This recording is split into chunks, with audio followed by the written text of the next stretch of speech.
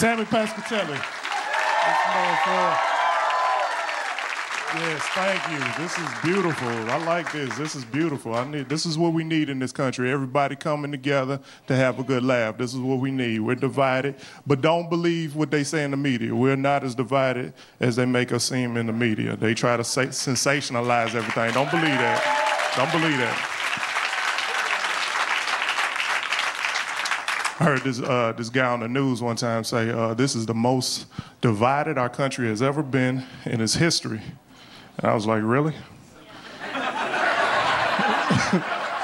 Like, this is the most divided?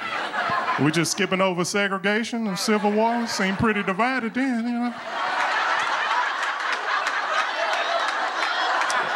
Can't listen to the news, man. They can't believe everything they say, man. You know, they'll try to have you believe in stuff you shouldn't believe. They'll try to have you believe you should be scared of somebody like me if you see me walking towards you at night. 6'5" black man, you should be scared I might rob you. Truth is, I'm scared of spiders. You can't be a criminal if you got arachnophobia. It does not work, I'm telling you. People get weird when they hear I'm scared of spiders because I'm so tall, right? They don't believe it. They don't want it. They get weird, so they start asking weird questions. I'm like, you scared of spiders? I had this one dude came up to me. Sometimes when it gets hot outside, I get spiders in my car. Or one day I was riding around in my car, saw my friend. I pulled up. I saw a spider web in the car, so I jumped out. I'm freaking out. I'm like, man, I don't know how these spiders keep getting in my car. He looked at me with a straight face. He was like, man, you got spiders in your car? Okay. Hey, are you locking your doors? It was so stupid, it made me stupid. I answered him. I'm like, you know what? I don't think I did, dude. That's a good idea right there. Huh? Stupid. People get weird, man, because I'm tall, you know.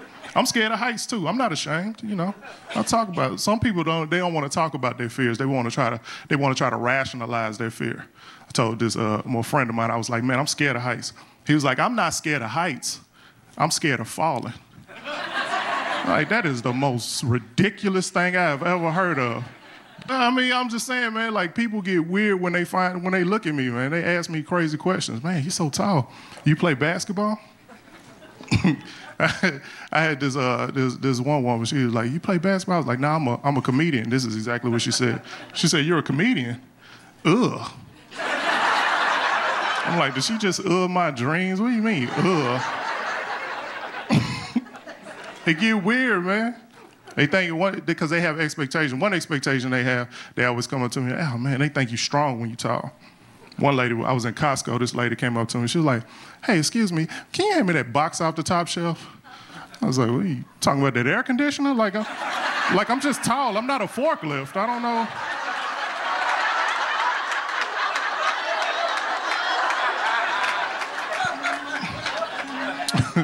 It's not easy being tall. People think it is, man. I mean, I get it. If you 6'5" and you're in the NBA, hey, life is great, you know. But if you 6'5" and you're not in the NBA, it don't matter what your career is. People just look at you like you didn't make it. You know? Like, oh, you're a brain surgeon. Okay. Oh. Did basketball not work? Is that how you fell into it? Well, man, I am married, though. I'm married. I got 2 kids. My kids are in school, and that makes me nervous with them being in school. Because I hated school, because I got picked on a lot, and I don't want my kids to have to deal with that, you know. I got picked on because I was real awkward looking. You know, I was skinny. I had big, thick glasses. I used to hear I was ugly all the time. Worst thing I heard was in 7th grade. I heard this one time. I heard, you know, if you wasn't so skinny and you didn't have those glasses on and you wasn't so ugly,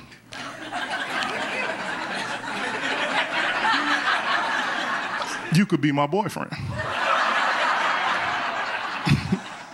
That bothers me, man. It still bothers me to this day. I'm gonna tell you why that still bothers me, okay? It's because the dude that said it to me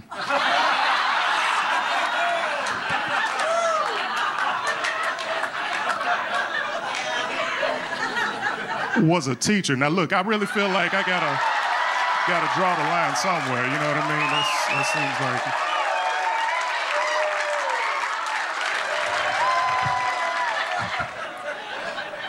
I don't want my kids dealing with that. See a lot of couples here, man. I'm married 10 years, though, man. 10 years. Yeah, man.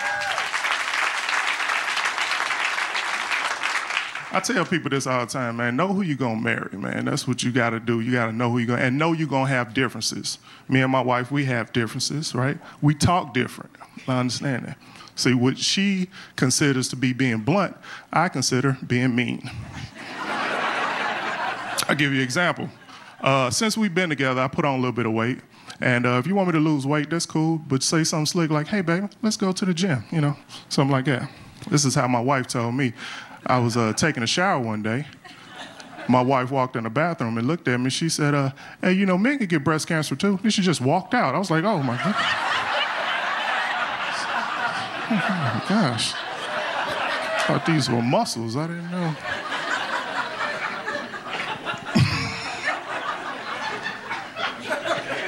It's just tough, man. 10 years, man. Here's the thing, man. We had a big wedding. And really, you know, men, we don't care about weddings, do we? Nah, that's for you ladies. You know what a wedding is like to a man? A wedding is like paying a lot of money to have people come celebrate you turning yourself into the police. That's how I felt. But ladies, you gotta know this though, man. If you're a lady and you like to speak your mind, that's good. Man, we love that. Just don't do it to the wrong person. That's all we ask, you know. I'll give you an example. Before I got married, me and this woman, we went out and we went to the movies. It was real crowded. There was this big dude, about 6'9", 330 pounds, came, sat right next to us.